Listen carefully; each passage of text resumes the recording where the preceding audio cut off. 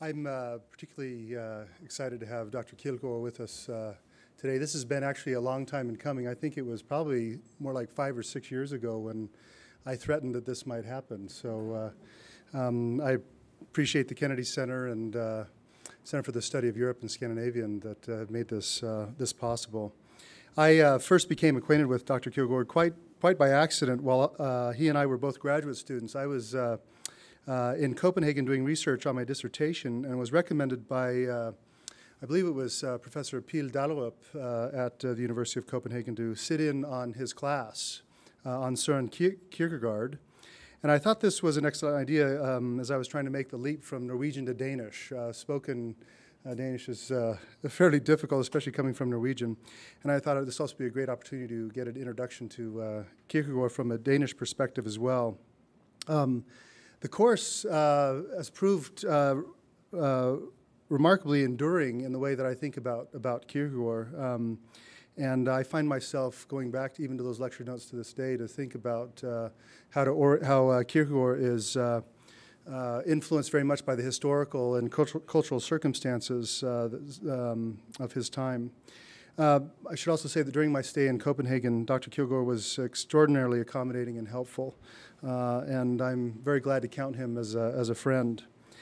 Dr. Kjældgaard received the equivalent of our Master of Arts degree in English and Danish in 2000 and his PhD in Nordic Literature from the University of Copenhagen. He has studied and carried out research at Harvard and Berkeley, and as well as Humboldt University in Berlin. In 2007, he became an associate professor of Danish literature at the University of Copenhagen, and then in 2011 became director for the Society for Danish Language and Literature in Copenhagen. Central amongst his research topics is the Danish Golden Age, a period lasting from about 1800 to 1850. Hans Christian Andersen and Søren Kierkegaard are probably the most familiar and recognizable writers of the period.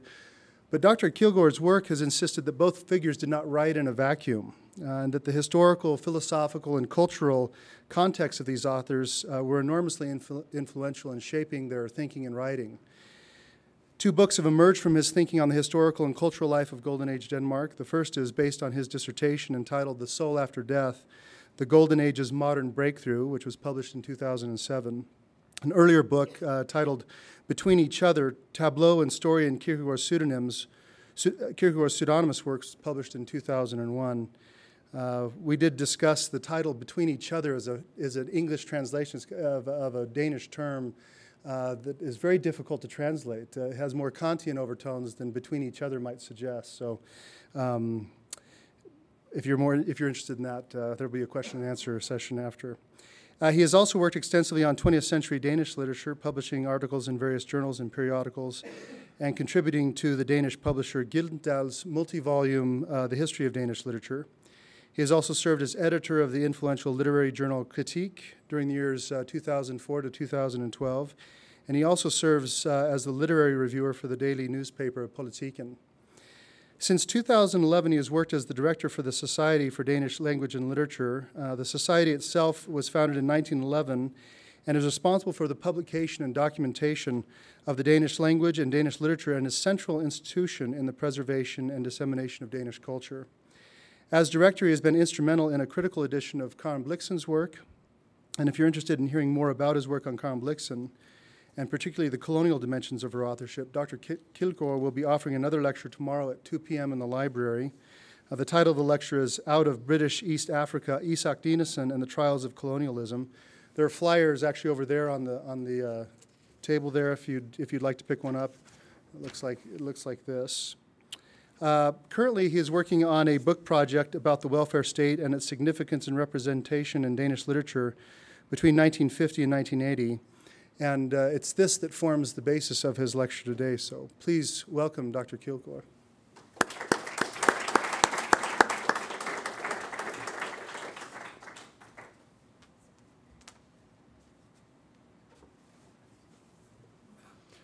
Thank you so much for having me here, and thank you, Nate, for this very gracious, very generous introduction. And thank you all for coming to hear about this topic, which I assume may be a bit exotic. At least, Denmark is a very small country in the remote part of Northern Europe. I'm trying to point it out here. So it's. I assume that there will be lots of questions from you about some of the context. You know, I'm going to talk about the welfare state. I'm going to talk about the welfare state debate, and I'm going to talk about how fiction and imaginative writing became involved in this debate. And please feel free to ask a question about anything afterwards. I hope that we will have ample of time for that. And if you're not have any questions, I'm going to ask you a lot of things, because I must confess that one of the few things I knew about Utah before coming here was this wonderful emblem of your state, the beehive, a symbol that can have many positive meanings, like, for instance, corporation or industry, which is spelled out in the inscription to this sculpture, which I believe you know very well. I would like to begin with this image of the beehive, because it also appears in a poem by the Swedish modernist poet Gunnar Ekelöf, whom you can see here, a poem called Til de folkhemska. This is a title which is very difficult to translate both into English and into Danish as well. The title is a dedication. It is directly addressed to somebody, to a group of people who is named by a neologism coined by Ekelöf, de folkhemska. This word is derived from the word folkhemmet, the people's home, which is one of the earliest political metaphors of the welfare state. In fact, it was a metaphor that came into being and was in use before the concept of the welfare state itself existed in Swedish. The word folkhemmet presents the welfare state as a social unit comparable to the one formed by a family living together, not only as a place of residence, not only as a house, but also as a home. The word folkhemmet was coined. It wasn't coined, but it was deployed politically by Per Albin Hansson, who was a Swedish social democratic prime minister for many years. He used it from 1928 and on in order to designate the cozy and inclusive people's home that were to replace class society. It became a household word both for the social democratic political vision, but also for the Swedish welfare state in general. So 17 years later, Gunnar Ekelöf picked up this work, folkhemmet, and then coupled it with the word hemsk, which in Swedish means ghastly or mean. So he made a composite word that works something like, if you know Freud's concept of the unheimlich, it's a word that points to something that is both familiar and alien at the same time. It metamorphoses all the positive connotations of the people's home into something very sinister. To the terrible welfare state people, that is a possible yet not very poetically gratifying translation of the title of Ekelöf's poem, Til de folkhemska, to the terrible welfare state people. This negative wording resonates with the vision of the welfare state evoked in Ekelöf's poem, which is very pessimistic indeed. And this is where the beehive comes in. The people's home is depicted by Ekelöf as a beehive, as a rational and orderly, extremely utilitarian and efficient society, but also as a conformist and completely sterile society, a place where all citizens act like little bees serving the queen bee Svea. Expediency is the key concept governing this society, where everything must serve a purpose, where everybody is busy serving the state. And that is exactly what Ekelöf refuses to do, according to the title of the collection of the poems that include Til de folkhemske. The title is Non serviam, a Latin phrase meaning I will not serve. I will not be a servant of the welfare state. Go away, you terrible welfare state people, with your demands for aesthetic utility, I will not argue against you, because arguing would only confirm your discourse of rationality. Instead, I will present you with an elaborate poetic image of the kind of state you're turning Sweden into, a beehive state, that is. This poetic reply to the welfare state is not to be misunderstood. It's very clear. It's a total rejection. But it isn't a very surprising response either. This is what you would expect from an aristocratic, bohemian, modernist poet like Gunnar Egelöf, that he would turn his back on a political project like the Scandinavian welfare state with its egalitarianism, its social engineering, and its leveling of social differences. This is, of course, a very crude characterization, both of Egelöf and of the welfare state, but the tendency itself, this tendency for authors and artists to meet the welfare state either with disavowal or indifference is pervasive. The American literary and social critic Irving Howe remarked over 30 years ago, and I quote, "In its own right, the welfare state doesn't seem to be able to arouse strong loyalty. It seems easier to die for the Stars and the Stripes or the proletarian fatherland than for unemployment insurance and social security. There are fewer sub-rational loyalties and perhaps no encompassing mystique for the welfare state to exploit," unquote. I think that is true.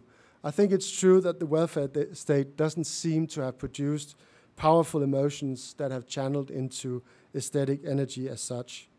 And this is one reason, and several others can be listed, why one would surmise that the relationship between the welfare state and literature would be a merely negative one.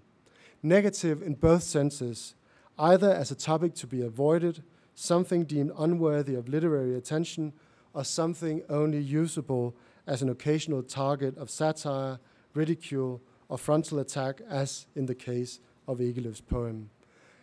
In Swedish literature, and this is a very bold statement, but I think that in Swedish literature in the 20th century, this has very much been the case. The relationship between the welfare state and literature is merely a negative one. In Danish literature, in the same period, however, things are different, or at least they were different for a period of time. From the middle of the 1950s and into the 1970s, a number of Danish authors and intellectuals engaged with the welfare state, or more precisely, they engaged with issues in the ongoing public discussion of the welfare state. They did so in ways that were not only critical, but also showing signs of solidarity. They wrote essays and gave talks on the welfare state, but they also wrote dramas and film scripts and tales of fiction which can be interpreted as contributions to the ongoing cultural reflection of the welfare state. Fiction was, in other words, used as a tool for thinking about the welfare state in these years.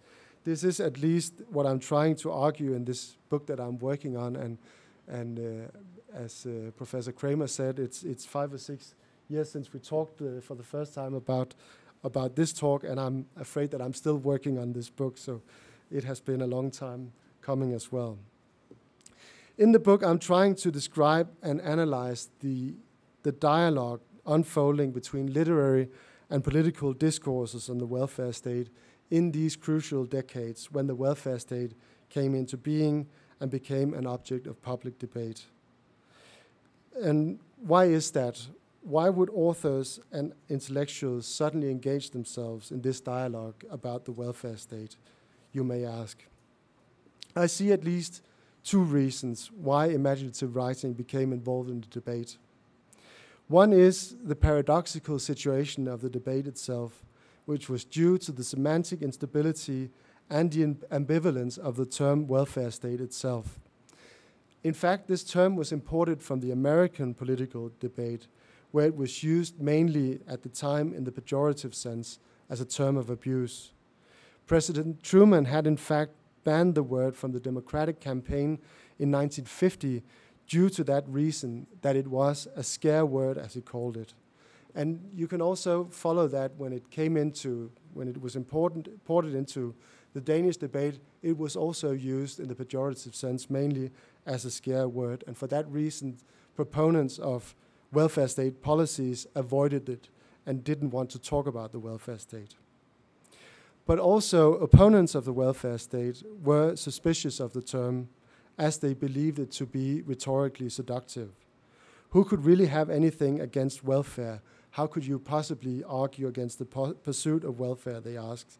And for this reason, they wanted to reframe the debate by talking about the paternal state, or formunerstaten, as they called it, instead of the welfare state. For this reason, nobody was really keen on using the word. Nobody was keen on talking about the development of the welfare state as such, at least not with the use of these words. So this created a strange situation where it was difficult to discuss what was happening at the same time that there was a strong feeling both among politicians and among the general public that something was really happening, that a new formation of society was shaping up. I believe this paradoxical situation created a certain space for imaginative writing to fill in, to supplement political debate. Another factor that facilitated the exchange between political and literary circles at the time was the great attentiveness that politicians extended towards writers and artists and intellectuals. Let me demonstrate that by quoting to you an interview with Viggo Kampmann, who served as governing prime minister at this time in 1960. He's the gentleman with the cigar. One wouldn't be able to guess from this picture, but he is actually at this moment in time, he is the prime minister, and one standing to the right of him, Julius Bomholt, was the first Danish minister of culture. And they're both into deep water, as you can see. In 1960, when Viggo Kampmann was prime minister, he gave an interview to the Danish daily newspaper Information with a heading that must be considered rather extraordinary, given that it's a quote from a prime minister in power. The banner headline said, "Actually, I'm not so interested in politics." This is a very remarkable utterance from a politician in power. So the interviewer asked him what he was interested in himself, and Kampmann declared himself to be more interested in culture and art in general than politics in a narrow sense. He confessed to the interviewer his inclination to modernist fiction, both international and Danish, as well as to the great delight he derived from following cultural pages in foreign papers and magazines. In terms of Danish literature, Kampmann had been absorbed with Willy Sørensen, a Danish author whom I'll return to in a minute, and this made the interviewer ask him if he agreed with Willy Sørensen that the tacit condition of the whole welfare system is that it's a means, not a goal, and Kampmann replied, one cannot politically provide a people with happiness. Willy Sørensen is right about that. And then he went on to explain how far his agreement with Willy Sørensen actually reached, and I have a longer quote from him here, saying, "One of my main problems is how to remove the present division between culture and politics. We politicians are very much in need of guidance. Much would be gained if only the culturally interested would leave their critical stand and begin to counsel us in a fund and understanding manner. They may of course withdraw themselves, but must be aware that governed there will be, regeret bliver der alligevel, then why not participate yourself with some refreshing views," unquote. So here's a prime minister holding out his hands to a group called the culturally interested, asking for their help in shaping the welfare state, solving some of the issues it entailed. If that is indeed what he does, for regarded as a speech act, it is a strange combination of a request and a threat that Kampmann issues here. Please help us, but if you don't, somebody must steer the ship, and we will do as we see fit. Nevertheless, the invitation was accepted, and there was, in the following years, there was a rapprochement, one could say, between political and intellectual and literary circles that had institutional ramifications on a massive national scale. For instance, the Ministry of Culture was established the year after. There was a reformation of the state's fund for the endowment of the arts, which became a very generous sponsor of modernist art in particular.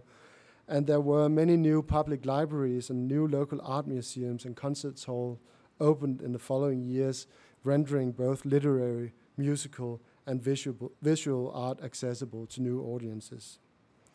All of this happened in the name of the welfare state and partook in a general Scandinavian trend. There's a sociologist, Peter Duelund, who has concluded that after the Second World War, the objectives underlying state cultural policy in all the Nordic countries were formulated as part of the general welfare program.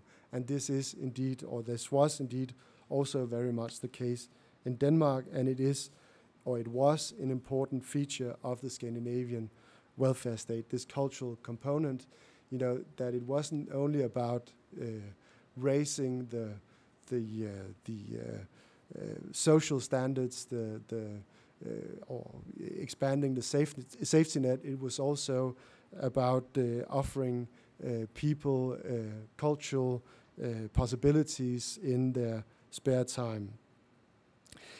Interestingly, the Prime Minister refers in the interview to an author for a deeper conceptual understanding of the welfare state. And the author that he is referring to is the eminent Danish modernist poet Willy Sørensen, whom Professor Kramer also has done some very outstanding work upon. Willy Sørensen participated in the welfare state debate from very early, both with essays and tales of fiction. In 1956, he gave a talk in a Danish radio called The Welfare State and the Suspended Personality. And you can see politicians from the time, you know, returning to this talk, which was later turned into an essay. They returned to it again and again. The essay is an attempt at a conceptual clarification of the discussion of the welfare state. Willy Sørensen was convinced, as a sort of idealist, that there was a certain idea of the welfare state that was independent of any empirical embodiment. And the big task that he took upon himself was to expand this idea. He said, and I quote, "The idea of the welfare state is not that one, when eventually reaching a certain age, which is the only requirement, should have rights to education and housing, work and unemployment benefit and old age pension, because all that follows from the idea, but that everybody should feel safe as members of society, which doesn't mean that they should feel safe as human beings, because they shouldn't. The implied condition of the whole welfare system is that it's only a means, not an end. Social security can never be an end in itself, only a background for the personal existence of the individual." Unquote. This is a rather convoluted statement that needs some unpacking. His idea of the welfare state is that it was to provide a sense of security on a social level, but this again should be considered an instrument to achieve a further purpose, to take on a higher wager, that of winning a personality. That was not something the welfare state should help you with. The welfare state created a social space where one would be free to develop one's individual personality, but also free not to do so. The welfare state shouldn't be blamed for the choice that people made, but should rather be commended for furnishing so many with this choice. That was how his argument went. So the goal of the welfare state wasn't to put the population in a state of bliss or happiness. On the contrary, the welfare state was seen by Sørensen as a means to afford the opportunity for many more people to face the perils of existence, to give people also the opportunity to be aware of their unhappiness, one could say, and to work with it constructively.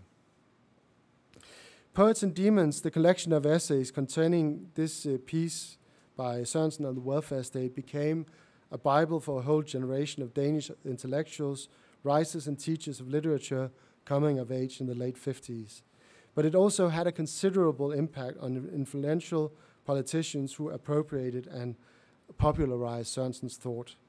His definition of the welfare state as an open system with an objective external to itself became a kind of common ground upon which politicians and authors could engage. It provided the platform for the dialogue, so to speak. But Sørensen did not only address the welfare state with discursive contributions like this, he also wrote fiction that addressed topics of the welfare state.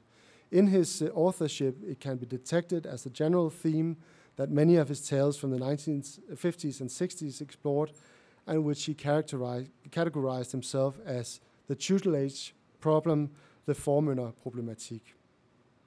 The earliest of Willy Sørensen's tales addressing this tutelage theme is Købmanden the Grocer from his 1955 collection of stories called Harmless Stories or Ufarlige Historier. And I'm just going to give you this one example of how fiction addressed the question of the welfare state. There are many more, and I'll be happy to provide you with more examples afterwards, but I only have time for this one example in the talk. The story, The Grocer, is about a grocer who insists on selling his customers only what they really need, not necessarily what they want to buy. If you come into a store and ask for something, a pack of cigarettes, then the grocer says, no, I will not sell you that because I can see what you're really feeling is a deep longing for your girlfriend who's away from you. Let me sell you instead a postcard so you can write a postcard for your girlfriend. This is what you really need. So in this way, the grocer, he acts as a paternalistic figure who exercises what one may call a kind of micropolitics against the market. His enterprise rests on the assumption that he is the one who knows what his customers really need. A grocer must take care to keep his customers in good health, for then he keeps his customers, he explains at a certain point to his son. That's the premise of his enterprise, which is both ethical and pragmatic. It is born out of care for his customers as well as a desire to keep business going. But his argument doesn't succeed in convincing the customers, not the disobedient ones at least. The real legitimacy of the grocer's power derives from his monopolistic position on the local market for convenience goods. He is the only grocer in the area, and as soon as this monopoly is broken, his power collapses. The tale is allegorical and contains several layers of meaning. One is, of course, very manifestly the ongoing historical transformation of the retail business at the time as self-service shops were introduced in large numbers in Denmark at the time, inspired by what had already happened in the US. Self-service shops were introduced, replacing counter stores. Yet another layer of the tale deals with the welfare state and the paternalism that is entailed by the welfare state. It deals, one could say, with the emancipation of the individual from the market, which the welfare state, which was still very much in the making in the year of 1955 when the tale was published, was meant to facilitate. This is also evident from the climactic and rather comical reply uttered by the grocer when commercial competition destroys his regime. Det er verdens undergang. Menneskene vil ekspedere sig selv. It's the end of the world. People want to serve themselves, he says again to his son. This reply commands some attention. Serve is expedere in the original Danish, and it comes from Latin expedere, meaning liberate. So the sentence actually has three meanings. Man wants to serve himself as in a self-service shop. Man wants to emancipate himself. And 3, man wants to kill himself, for the word expedere can also mean eliminate in Danish.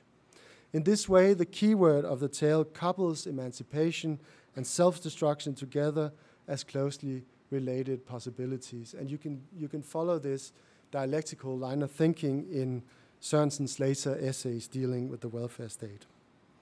This is just one example of what fiction could do in the welfare state debate. It could dig deeper into issues and dilemmas and into the social complexities that lay underneath the surface of the political discussion. In the book that I'm writing, I try to analyze a number of Danish literary texts, but also dramas and films from the 50s, 60s, and 70s that can be interpreted in this light with the welfare state as a frame of reference. I use them, one could say, as tools for thinking about the welfare state and try to unfold their contribution to this cultural reflection of the welfare state going on. Several researchers, especially within philosophy and the social sciences, have pointed to the philosophical deficit which the welfare state can be said to suffer from as a state form. This is something you hear again and again, that there is neither a foundational philosophy of the welfare state nor any elaborate ideology that has been penned down as a political manifesto of some sort. Also, it has been noted, and especially with reference to the Danish case, that there was no master plan behind the welfare state. There was no blueprint for the welfare state in Denmark or in the other Scandinavian countries. And this is also a reason, I think, for fiction. You know, this was an ongoing negotiation that took place, and this also made a certain room for fiction to come in and participate in the negotiations. This is, I think I will stop here, because then we will have time to for questions of all sorts about texts or context or clarification, or please feel free to ask. Thank you.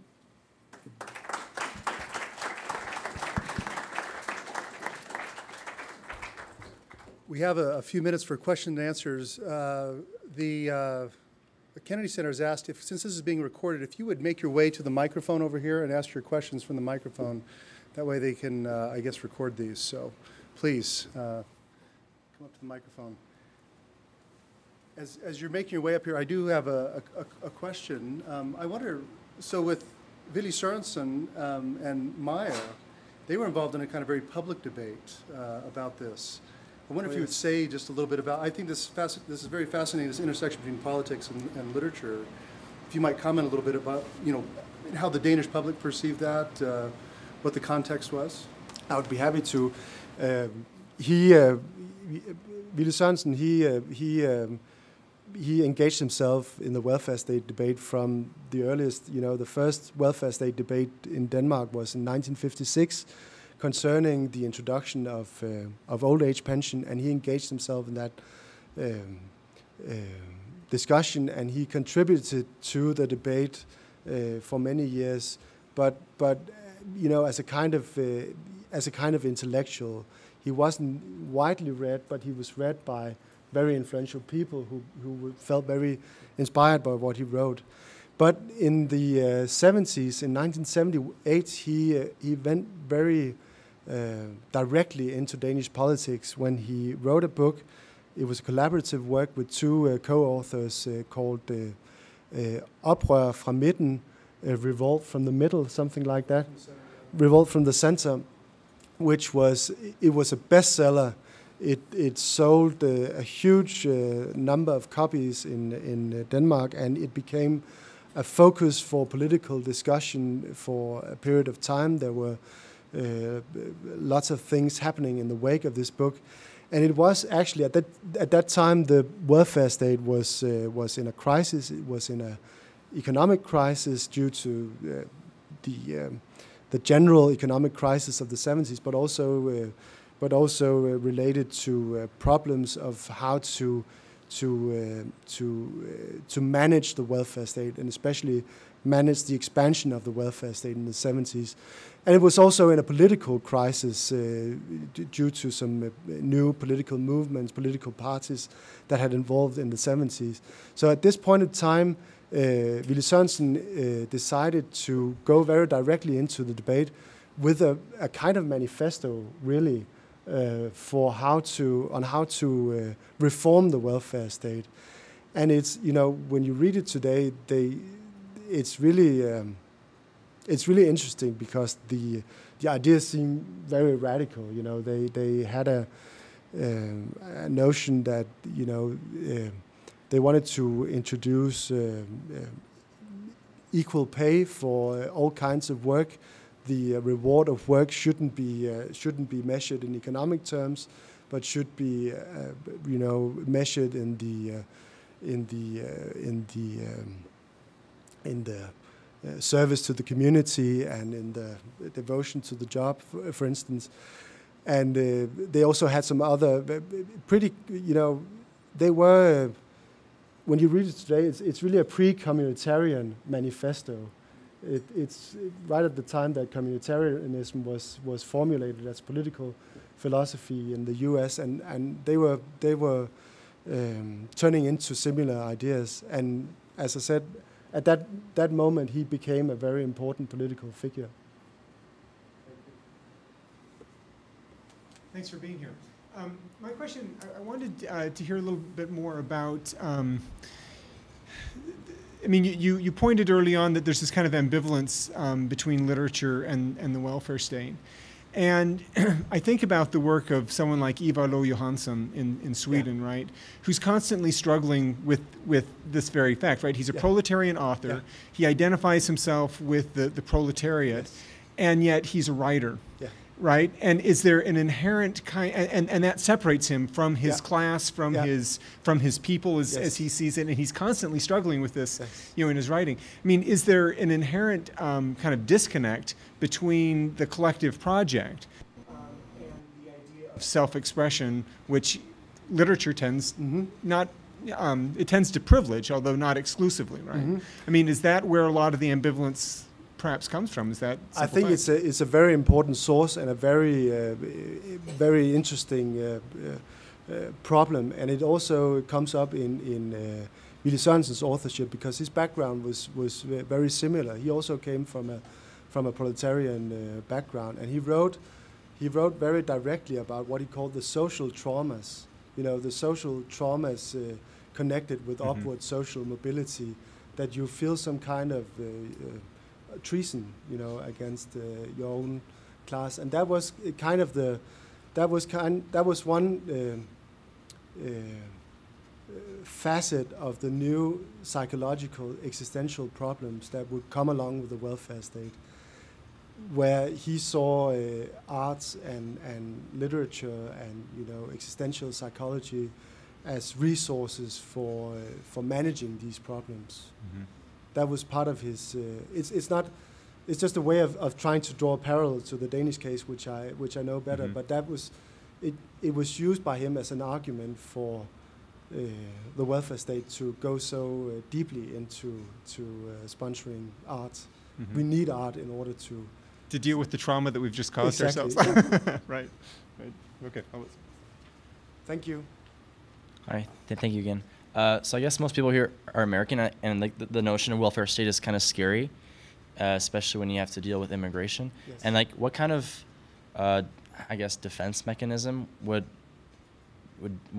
Denmark have that maybe other countries don't? Because for me, I'm from France, and welfare and that form of things completely destroyed our economy with immigration and everything. And I don't know the case of Denmark. I don't know what kind of, if it's really working and everything, and if so, how are you able to manage immigration? It is a very big question in contemporary politics in Denmark, and has been for 2 decades now. And there are, it's interesting to see how these threats against the welfare states, how they evolve over time.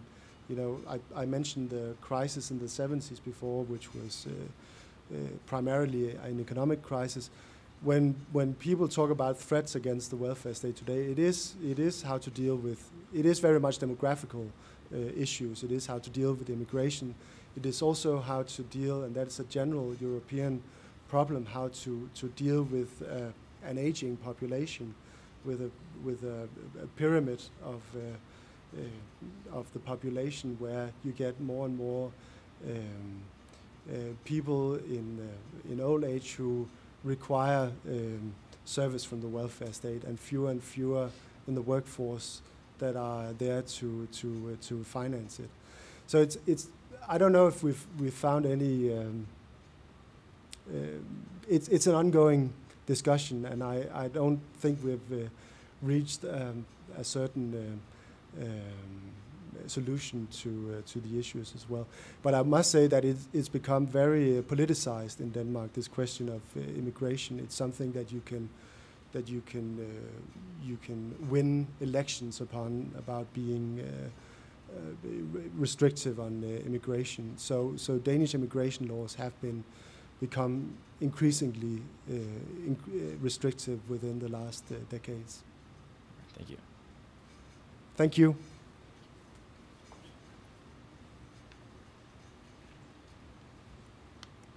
Do you see any bearing between the long tradition of the folk high school on the one hand, both in Denmark and Sweden, and Folkhemmet in particularly Denmark? That's a very interesting question. I think in the Folkhøjskole was part of this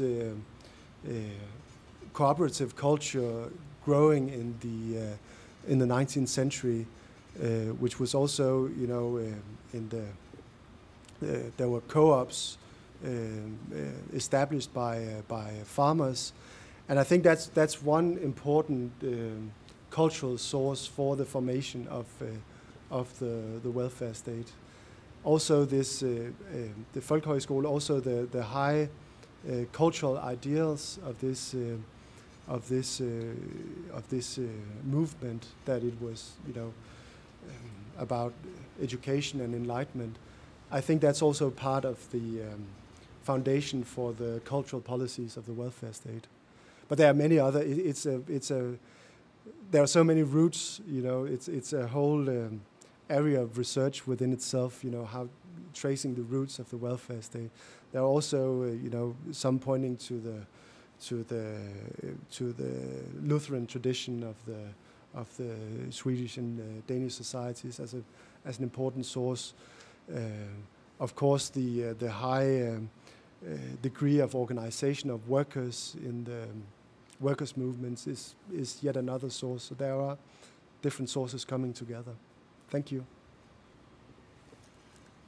About 4 or 5 years ago, 60 Minutes news report organization reported that Danes were the happiest people in the world. And they intimated perhaps the reason for that was because of the nature of a social welfare state that is prevalent in Denmark. And when asked people, they responded, "We are happy because we are content with all the things that we have under social welfare system." Now, do you believe this is an accurate understanding, or that the Danes are happy because of the nature of social solidarity and the availability of all the goods and services for all Denmark? And also, if that's the case, if they are content, the reason why they're happy is because they are content. Does that mean Danes lack motivation, ambition, taking risk for the future? You're pointing to a very central problem in the welfare state discussion from the 1950s and on. That was exactly the critique of the welfare state at that point, that it would deprive people of this willingness to take risks, and this also the formative aspects of taking risks, that it also has a positive influence on how to develop as a person. I'm not so much. I've never really gone very deeply into these surveys of happiness. I think I can only refer. One of the explanations that are usually given is the one that you quote, that psychologists point to a feeling of safety being an important condition for feeling happy. That happiness is often or can be encouraged or can be promoted by feeling safe. That is perhaps an explanation.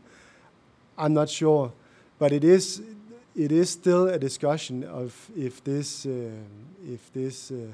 self-complacency, one could also call it, is an inhibiting factor in the development of society, that there is not enough innovation and productivity and stuff like that. These are big issues in current politics.